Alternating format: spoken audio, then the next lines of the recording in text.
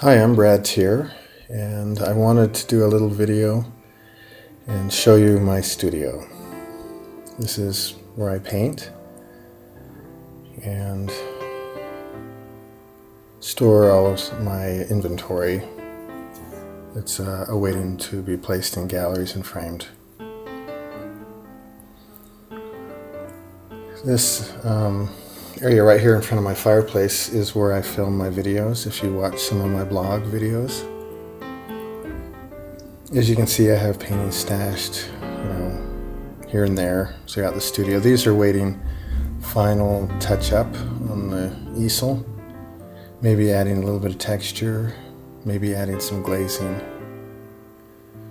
Here are my paints, and I like to recycle a lot of my paint. I use a lot of paint on my palette, so after I'm done with a session, it's usually about 4 to 6 hours, I put it in little sacks of cellophane and use it for later. These are some of my painting tools. I use a lot of tools to scrape and apply paint in a wide variety of ways. Here's some of my paint and tools. You could see in that last shot that I used some sculpting tools to work back into the paint, sort of like little palette knives to scratch and scrape.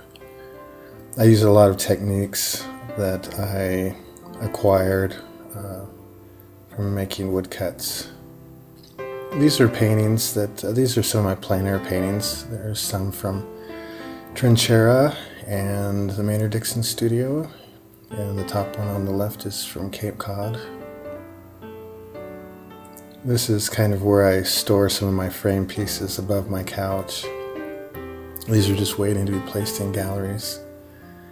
There's an empty frame. I need to paint a painting for that one. There's my library. Got a lot of really nice art books. And there's where I sit while I meditate on my paintings. And often I will have books out to kind of inspire me. Currently looking at Edgar Payne's book.